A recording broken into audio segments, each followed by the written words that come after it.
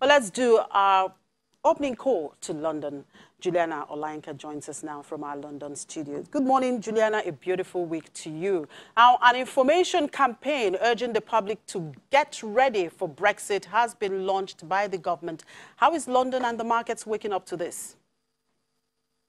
Good morning, Chimi. Well, it's a new month, so there's certainly a new sense of positivity around the city. The FTSE opened 33 points higher this morning, though, of course, everybody knows that the trade tariff war and Brexit are not far from anybody's minds. Yesterday, Michael Gove, he is the minister in charge of no-deal contingency planning. He launched a £140 million campaign. That campaign is called Get Ready for Brexit. So there's been a series of social media posts, newspaper, radio, advertising, though I must say I haven't seen one yet, around the United Kingdom from top to bottom, literally just telling everybody they must be prepared. This comes, of course, as a series of big business groups and organizations say their companies have no idea how to prepare. I think the latest reading is that 42% of small to medium-sized businesses are worried.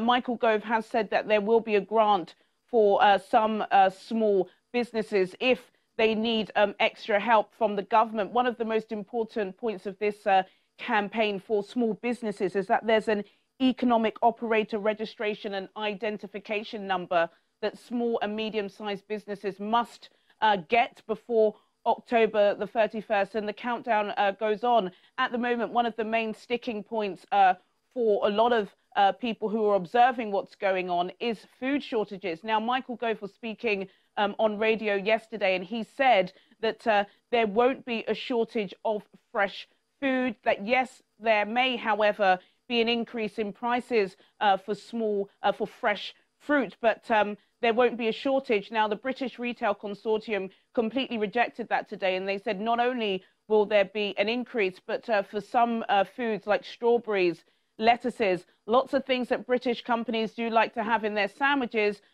will be hard to get. So the Brexit mumblings keep rolling on. Well, Juliana, while you guys count down to Brexit, let's just hope for a better outlook in the new month. Thank you. Hope to see you later in the day.